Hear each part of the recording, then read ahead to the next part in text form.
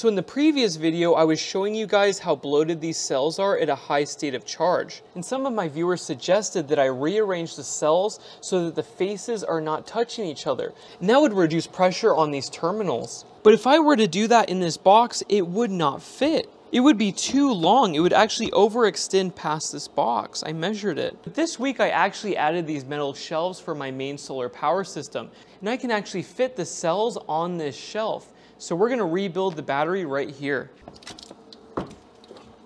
And moving heavy bodies, oops. Oh my gosh, bodies, what did I say? Moving heavy batteries out of a box like this is not good for my back. So I'd much rather have it on those shelves. Why did I say bodies? And if these cells are not touching each other, the casing is connected to the positive terminal.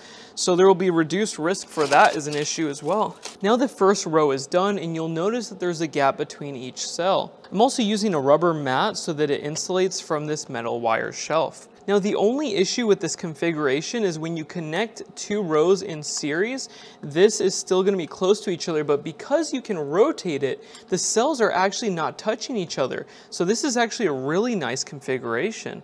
Now the BMS is installed and the balance cable, and it was very easy to route these cables between the cells, and these are voltage sensing. They're not carrying any current, so it's okay to have them close to each other like I do. But yeah, it's very easy to wire up in this configuration. This only took a few minutes. We have the main negative over here and the main positive right here. Now that both batteries are completely finished, I will put them in series. I like to not have them in series until I'm completely done, so then I'm always working with a lower voltage. The moment I make this connection, I'm working with higher voltage, so I need to be careful now.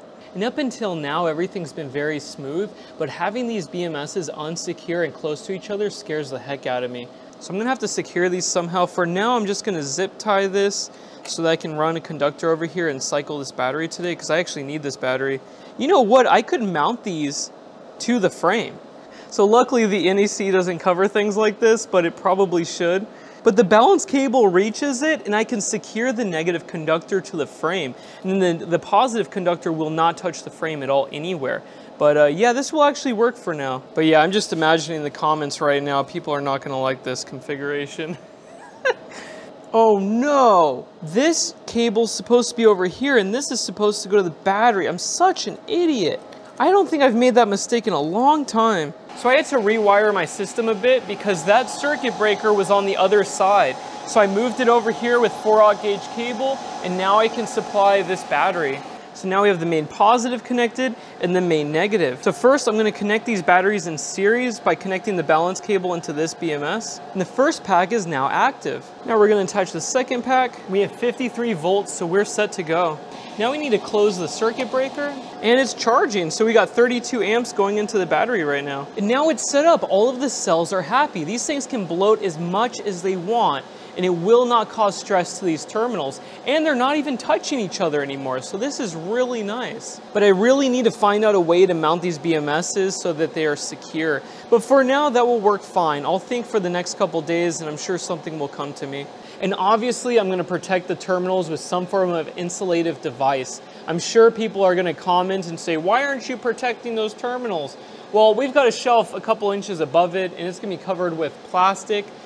So it's fine as it is, but yeah, I'm gonna cover it just one more time just in case. But it's actually working, so yeah, I'm gonna cycle this as long as I possibly can. Hopefully none of these cells short or overpressure relief valve, but I highly doubt it. In this configuration, they should be good to go.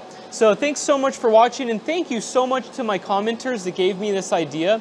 It did not work in the box previously, but on this shelf, this is perfect. So yeah, I'll talk to you guys later. Thank you so much for watching. Bye.